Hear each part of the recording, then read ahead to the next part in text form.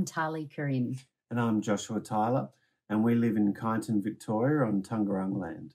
We pay our respects to elders, past, present and emerging. We moved here about 6 years ago. But there's nothing like a pandemic to make you appreciate the space that you have.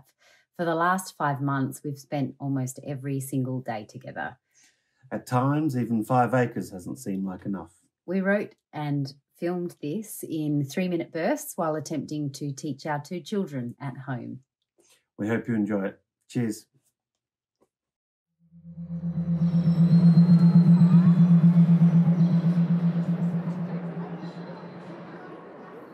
I've always felt like the pleasure was in the fantasising about the thing, not the actual doing. Who said anything about doing? I might fantasise about looking sharp, but who wants to deal with all that ironing? Not me. The orgies of ancient Rome. Fun, sure, but think of all the mess. Look, TV was invented for passive adventurers.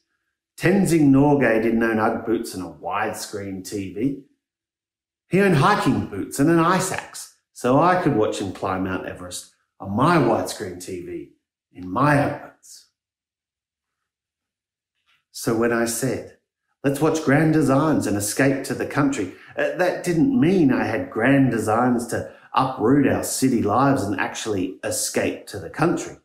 No, it meant let's sit on our asses and watch other people do it. You want a copy? Yeah. I'm not very good at sitting still or lying down for very long.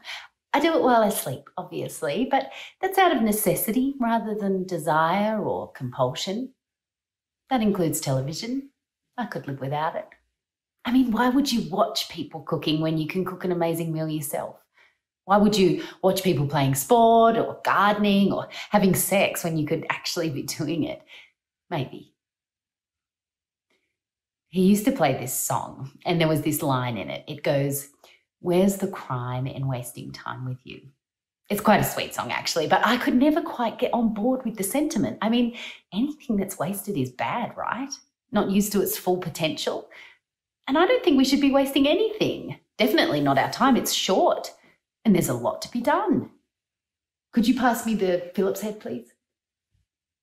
No, the Phillips head. The Phillips head. Look, I don't know who Philip is, but he should have bought this shithole. Oh, it's a beautiful house with lots of bedrooms. It's a shack. That's what it is. It's a shack. On 5 acres of beautiful land. Clad entirely in asbestos. The builder who did the inspection said it had great bones. He said it's going to be a lot of work, and he was right. There isn't a scrap of carpet anywhere, just bare floor, wood, just whatever it's called, yellowtail. That's a wine. We've got kangaroos, echidnas and so many birds. Native bush, a winter creek. And the ad for the house said, and I quote, "This project would suit a builder or renovator or tradie." They didn't even call it a house. They called it a project. And notice it didn't say perfect for a pair of rifles. But I saw its potential. I saw our potential. And did you tell them about the pepper pies? Okay, the pepper pies are pretty good. And the sourdough subscription. Right, we get sourdough delivered. This place is a foodie's mecca. We traded in the Vietnamese fishmongers of Marrickville for a central Victorian hipster heaven. I mean, the tagline for this region is naturally cool. We fit right in. Obviously. You can even get vegan donuts at the farmer's market every Saturday morning. Not that you make it to the markets often. Yeah, because I'm not a vegan. On Saturday morning, I like to sleep in. I've noticed. For 5 days straight, getting the kids to school on time feels like a combination of Groundhog Day and the invasion of Normandy. Go, come on, what are you doing? You're going to be late. He says that as though his life is somehow separate to mine, as if I'm not right next to him yelling. Where are the bags? I've already got the bags. Come on, we're going to be late. You have your shoes on. Should have come on ages ago. Dad. Oh, please don't forget to call the electrician today. They never return my calls. So yeah, by Friday night, I've got a bit of good old-fashioned shell shock, so I self-medicate the good old-fashioned way with an old-fashioned. I set my Saturday alarm clock for Sunday and I go to sleep with my fingers crossed that I won't get woken up by power tools. I tend to do my best work in my pyjamas. It's always been this way, actually. I think I realised it when I was young, making my parents breakfast in bed. There was a a better flow if I stayed in my PJs. You could taste it, I'm sure. It's like having a shower and getting dressed washes away all the magic of your dreams. So now if I can, I write in my pyjamas, garden in my pyjamas, rip down walls in my pyjamas. Don't overthink it, you know. Get in there before the sunrise. Before coffee. Before the weight of the day slows you down. Before you're making rational decisions. By the time it's 8 a.m, you've achieved something with your life. Done something. She says that as if her life is separate from mine, as if I can't hear the power drill ripping through the fake wood walls outside the bedroom where I'm trying to sleep. He likes it, actually. I mean, he says he doesn't, but he actually likes it. When it comes down to it, he's the tortoise, I'm the hare. Tortoise wins. I'm happy with that metaphor.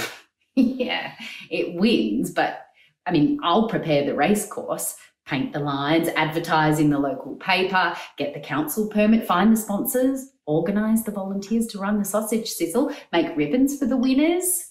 And then, only then will I run the race. There wouldn't even be a race if it wasn't for me. Okay, look, a renovation was her dream, not mine, but I'm on board now. I never considered myself a handyman, but now I own 2 drills, a hammer drill, what even is that? 2 ladders, a staple gun, a liquid nail gun, a spack filler gun.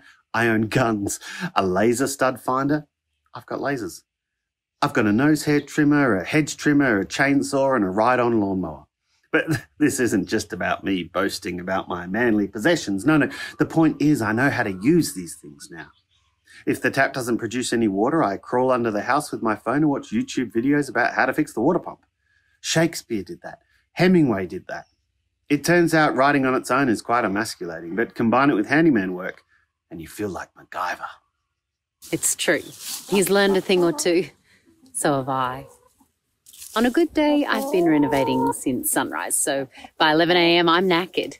My pyjamas are covered in sawdust. No doubt I've incurred some kind of wound to my hand or fingers from some kind of tool that I don't have time to YouTube how to use. The hare is ready for a little nap.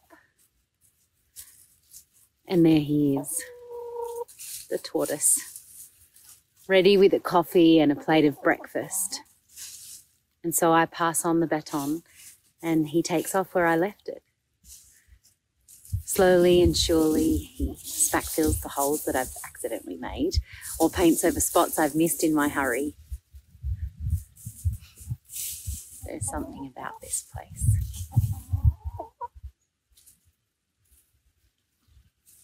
The trees, towering giants here before European invasion. The ibis that circle the dusk skies. Terrified of fire in the summertime, but looking forward to lighting them in the wintertime.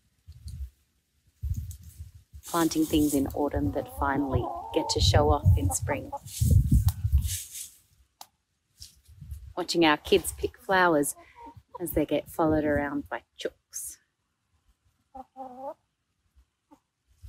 This isn't time wasted. This is time to pause.